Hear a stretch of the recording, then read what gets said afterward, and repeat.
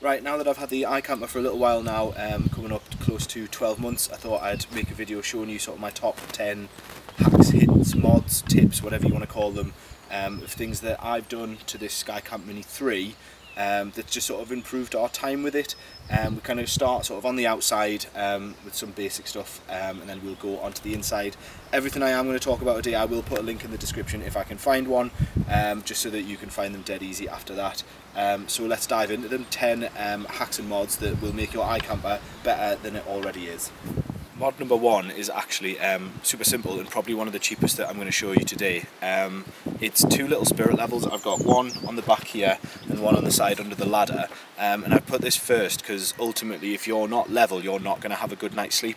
I have since moved to a digital inclinometer in the cab of the truck just so that I can level the tent on my own, rather than when I come with my partner, you know, if I'm ever going out on a solo camp or whatever. But these spirit levels we use to sort of work together and get this leveled up on the ramps and things like that. So they're just held on with double-sided tape, bearing in mind I hit these with pressure washers and things regularly when I'm washing the truck and the tent. They're still held on there. They've held up to sort of 12 months worth of UV exposure and sun and weather and the British winter. So very, very happy with them. I would highly recommend them. You know, they're going to be a couple of quid just to put on there, put on the bottom, and it just means that you'll always make sure that you're level, have a good night's sleep, not wake up with like all the blood in your head or your feet, and just so that you're not rolling around in the tent. So that's mod number 1, spirit levels on both sides. Mod number 2 relates to these tension poles for the entrance rainfly canopy. Anybody who's got an iKamper knows that you have 3 sets of these, 2 pairs for each of the sort of outside flaps on the window, and then 1 pair for this outer rainfly. These ones on the outer rainfly canopy are different to the other 2, and in the iKamper Skycamp 3 you've got them sort of sewn into this pouch in the entrance of the door, and to make sure that I can find these ones nice and easy, I've just wrapped each end and the middle in tape, and it just means no matter where they are in that pouch I can find these ones super quick because these are the ones I want to use first. So just wrap them in tape, or I've actually used electrical heat shrink at the upper ends and then use tape in the middle because I thought of the middle tape as an afterthought, and it just makes them super easy to find. So as you've seen in sort of other videos of how quickly it is to set this up, this just shaves a couple of seconds off, which just makes it even nicer to put up and down. Number 3 is more of a tip than sort of a hack or a mod. It's in relation to this, which is this shoe storage. You can get an official one from iKamper, but they are really quite expensive. This one's from a company called Kamper, K-A-M-P-A. When I bought it, it was sort of best part of half price of the iKamper one, and I would definitely rather have 2 of these than 1 of the iKamper one, just for the sake of having an iKamper shoe storage, particularly for somebody that owns a 3.0 variant of a tent. The colour schemes are pretty much identical.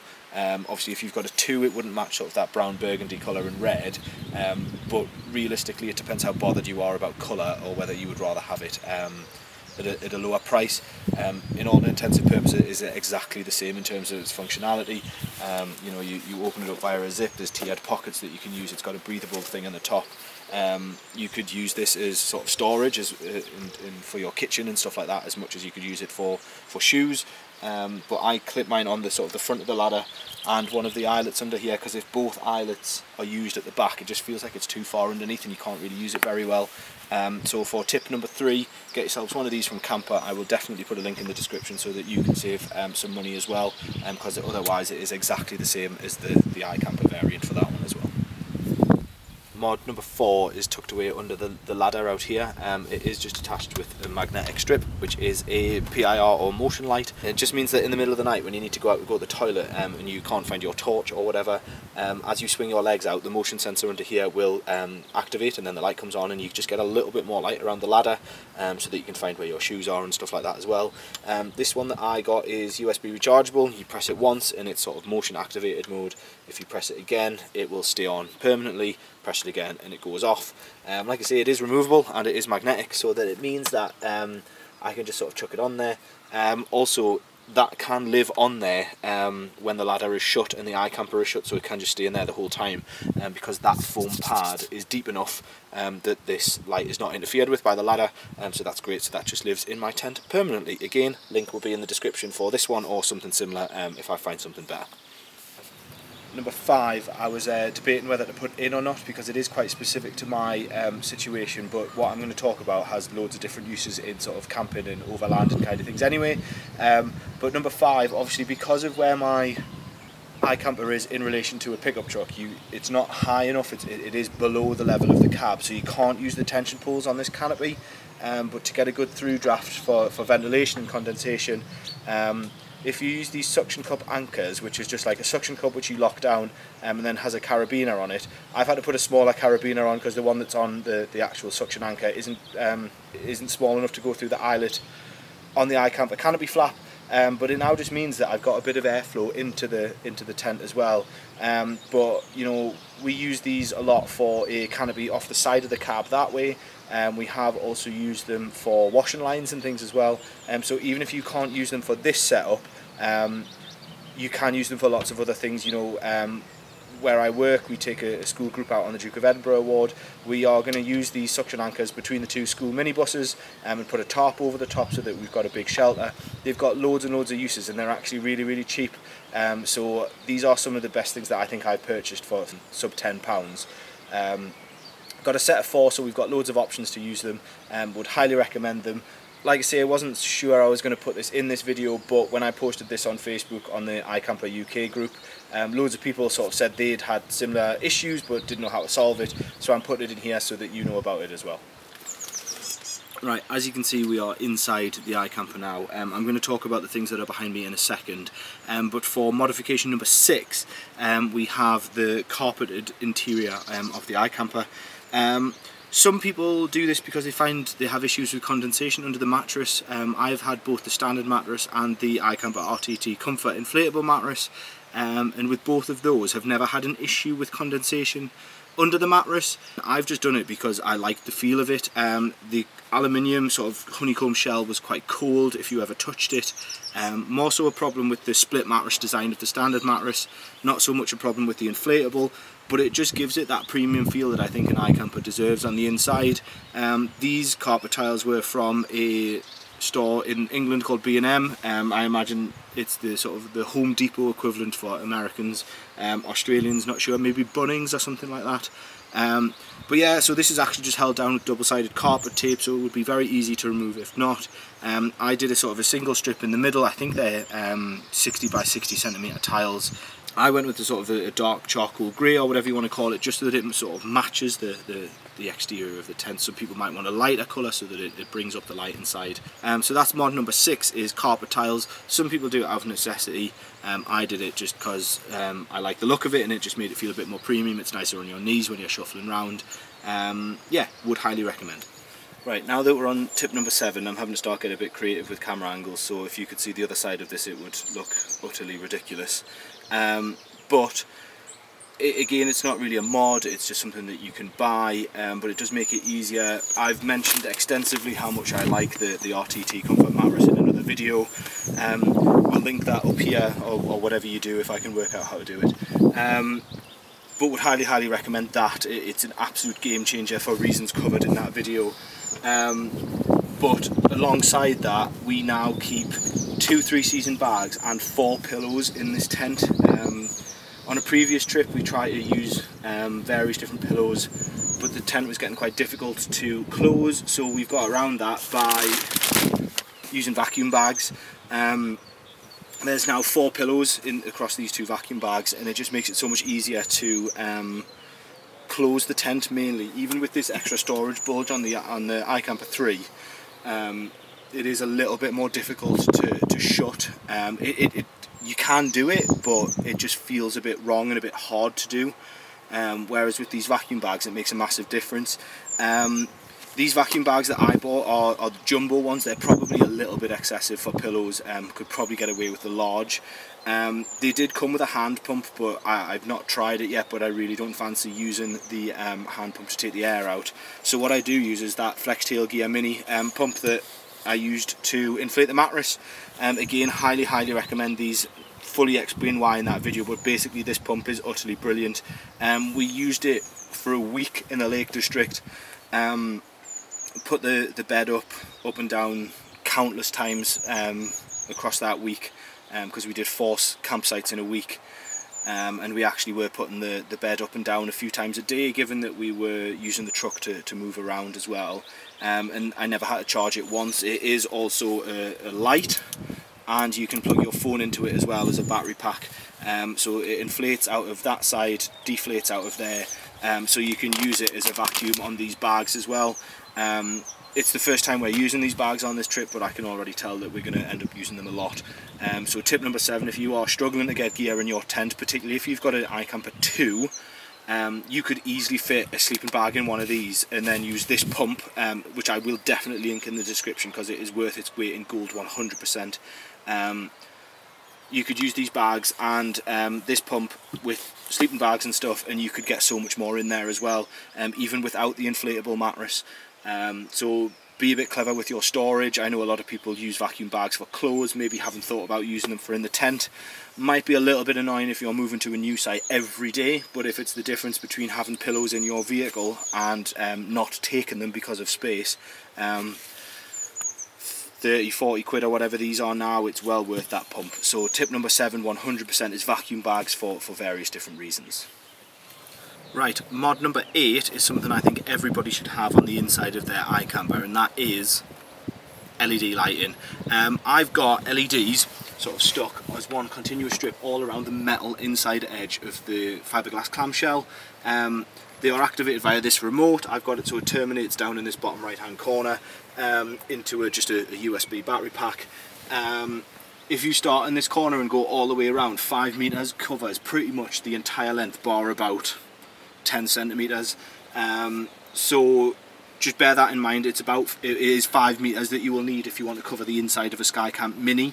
Not sure about a Skycamp, but I've got one of these remotes. And I've actually got 2 because I did originally have a 2 meter set of lights in, and it covered from sort of piston to piston, and it was fine, but I just like the idea of having more light. So I've put these ones in. You know, they can cover different color grades, so that if we're in an area that has some quite a lot of flying bugs and stuff, we'll either go sort of red or orange or yellow, just so that we've got them.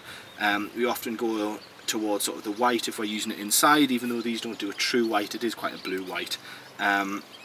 But you can sort of flash them, fade them, pulse them, smooth transitions between them all. It's one of those that, you know, we'll barely use any of these sort of functions, I'll be totally honest, but if you go for this sort of fade effect, hopefully you'll see it cycling in the background. We quite like them. I did buy quite a cheap strip, so I will link a better one in the description, because sometimes these play up a little bit with the battery pack. But you unplug them and plug them back in and it's fine, and it just highlights this lovely map on an iKamper very, very well. So I would definitely recommend these in terms of getting some lights on the inside. Right, for mod number 9, you're just going to have to accept that I've got the same camera angle again, because I'm running out of ideas of how to get different camera angles in here. But it is this cargo net back here. I do genuinely think this is one of the biggest failings of iKamper, of not utilising the inside of the shell, as well as say the things like Alucab do. For both of them being premium brands, I think Alucab does really pip iKamper there. All you would need is some pockets in here, things for like a jumper or a t-shirt or some socks or your phone. Yes, you've got the pouches down here, but Alucab have these and the storage up there. So this cargo net goes on here. You could store jumpers behind there, t-shirts, you could put pillows in there when you're not using them, you could put your sleeping bags in there. It's not ideal, but it's strong enough that it'll store a little bit of clothing in terms of keeping the tent organised as you're in there. Being totally honest, we don't use this all the time, but it is there as an option. It does feel a little bit claustrophobic on your face. If you say it's overcoming the one sort of real gripe I have with iKamper, that they don't use that space very well. But other than that, the cargo net will go in there and you could sort of save yourself a little bit of space. There are some hooks down in the bottom corner which iKamper have got, which I don't actually know what they use them for. So we use a plastic carabiner that comes with a cargo net there, and then this sort of bungee just gas pistons up here that you can use just so that you can cover those off. So that's one thing that's worth mentioning with that as well. I do have a carabiner sort of that I use to clip onto the interim down there to hold the middle of the net down. But like I say, in all honesty, once I finish this video, I'm probably going to take this out again. But just did think it was worth mentioning because I seen this on a video and originally quite liked the idea, but living with it not so great. I know some people do put smaller cargo nets up here.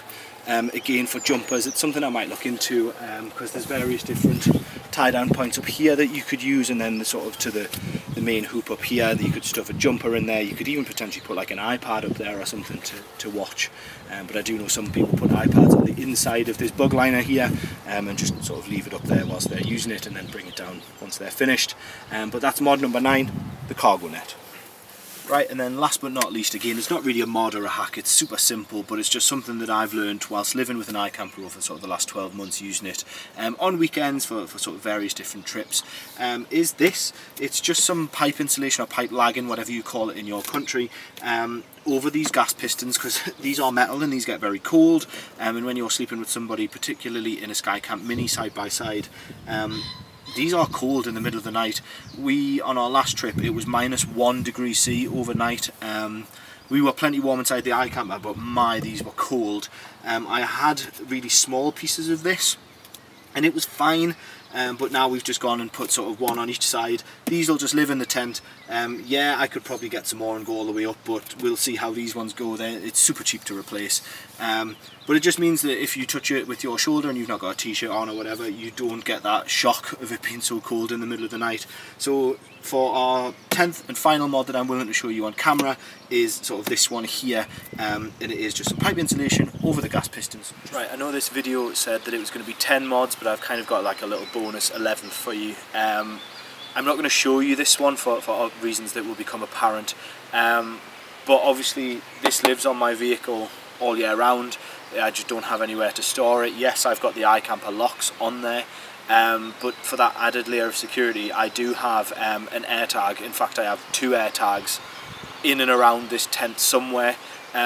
If you do a quick search on YouTube, you will see that there are various videos for the AirTag speaker mod, where that you can disable the speaker, so that even though it will alert somebody that they are being tracked via an AirTag, the speaker won't work, so that they won't be able to find it. And the idea is just that it's an extra layer of security on top of everything else, that if God forbid something happened, I could look at getting my iKamper back. I'm sure you'll understand why I haven't showed you where that is, but if you have an iKamper or any rooftop tent, I would highly recommend that you do have at least one AirTag in there somewhere, but you must disable the speaker for it to be effective. So make sure that you get them in there. Again, links in the description. I know you know all where to find AirTags from, but if you buy them through my link, it'll help out just that little bit more for me, just for the effort that's sort of gone into this video. Like I said, have 2, because then if they find one, they think they found it and then that's it, but then there'll be a second one in there, and it's all just about buying yourself time. There are loads of places that you could think about hiding one in and around your tent. Just be creative with it. You might even want to have one in your vehicle itself, and then one in the tent, just so that you've got that extra layer of security. So that's sort of tip 11 is a bit of a bonus, is thinking about extra security using an Apple AirTag if you are an Apple user. Android, not sure if the equivalent exists, but the amount of iPhones that are out there anywhere, whack one in and it will help you, no doubt. And that's it. That's my 10/11 hacks, tips, mods, recommendations for an iKamper, but to be honest, most of them would work in any rooftop tent. Thank you very much for watching. If you enjoyed what you're seeing, consider subscribing, drop me a thumbs up. They do really help. I know people say that all the time, but it really does. I'm hoping to follow this up with another video sort of this time next year, see what else I come up with. I've already got one idea of some kind of canopy on here, not using the iKamper one because again they're really expensive. I do quite fancy a 270-degree awning, so I'd have to work out how that would work. Bearing in mind I don't have a roof rack yet. And just any other sort of tips and tricks I come up with over the next 12 months of living with my iKamper. If you have any recommendations, questions, follow-up, please just drop them in the comments and I'll do my best to answer them as quickly and as best as I can. And I know everybody says this, but all the links in the descriptions that are affiliate links will be clearly marked as such. If you were so kind as to buy them from there, that would be a massive help to me, and it just means I get something a little bit back from this video, because at this point my channel is not monetized. I do it because I enjoy it. That's a pheasant if you're not from the UK, that noise.